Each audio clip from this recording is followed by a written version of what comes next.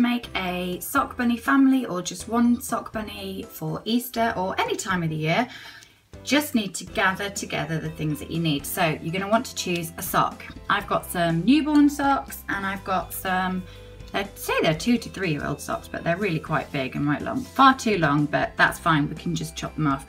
So you just take whichever sock you're going to do. I'm going to do a baby one because it's particularly cute. And then it's really helpful to have a roll. So I've got the bigger roll for the bigger sock and just a roll of washi tape. This one, so put the sock through, stretch it over, open it up, then get your rice.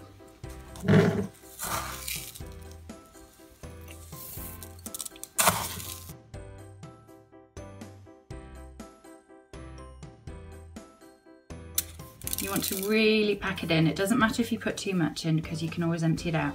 With the newborn socks, I go past the heel. So I've put plenty of rice in. Now, to stop the rice coming out while I make the bunny shape, I just put an elastic band around the end to stop it from coming out. You don't have to be perfect. Okay, so you've got the beginnings of your bunny. Then you need some embroidery thread, and you're going to need the scissors. So take a length of thread, and you're going to do the bunny's tummy. You're going to make the body first. So where's the heel? The heel's here. I'm going just below the heel, and oop.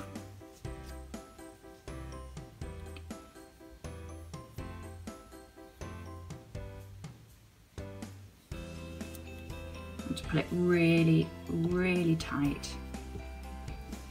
Jiggle it around, make sure there's no rice in that bit. Turn it over, cross it again, and do a double knot. Okay, so there is your bunny's body. Now it's time to do the bunny's head. So you need another piece of thread.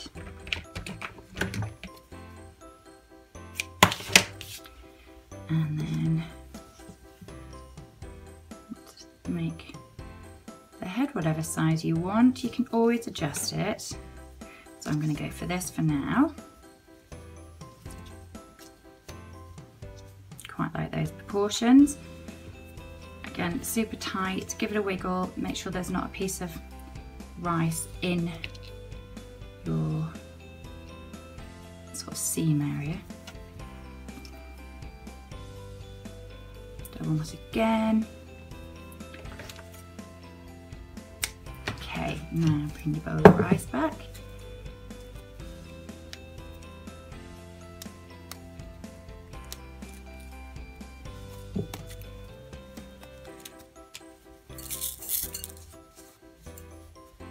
Empty it out. So now you have your bunny and its ears. Okay, then take your glue. I've just used some Bostik white glue and a brush. And I'm just very haphazardly going to put some in the ears, just to help it stay together.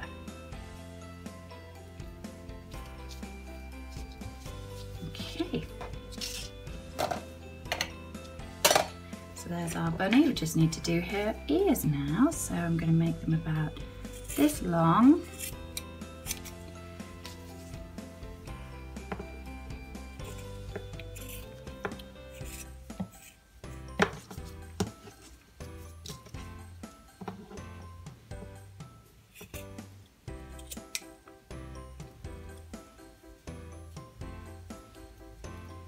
And then just, it's a bit tricky, but you've got to just shape the ears.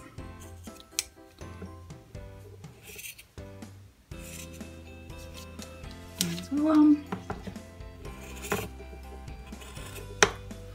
There's two. So there's my bunny. Now, take your piece of ribbon, tight around your bunny's middle. With these little ones, I haven't done a full bow on all of them. Might do on this one.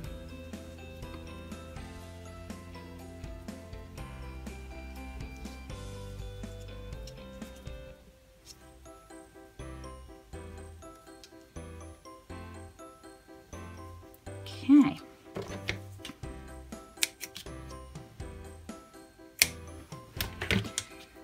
There's my bunny, and I'm just going to do a little cross nose and 2 little eyes.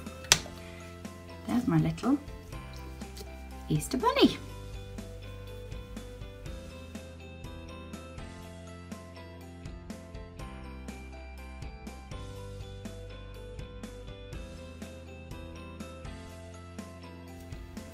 Thread again, want a nice long piece. Go around the middle, or wherever you want the middle to be. Super tight, give it a wiggle.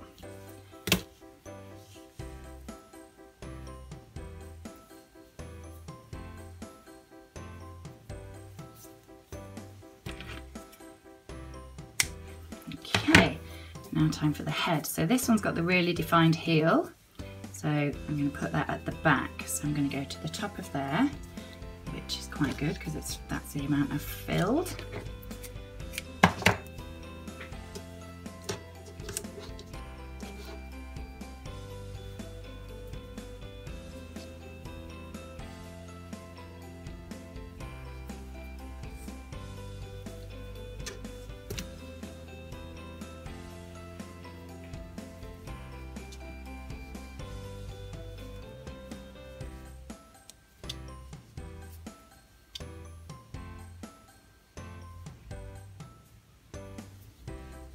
Don't worry if it's not looking right at this point, because always adjust it. It depends on the sock. These have got a really defined heel, and so these ears go backwards a bit, and I quite like that.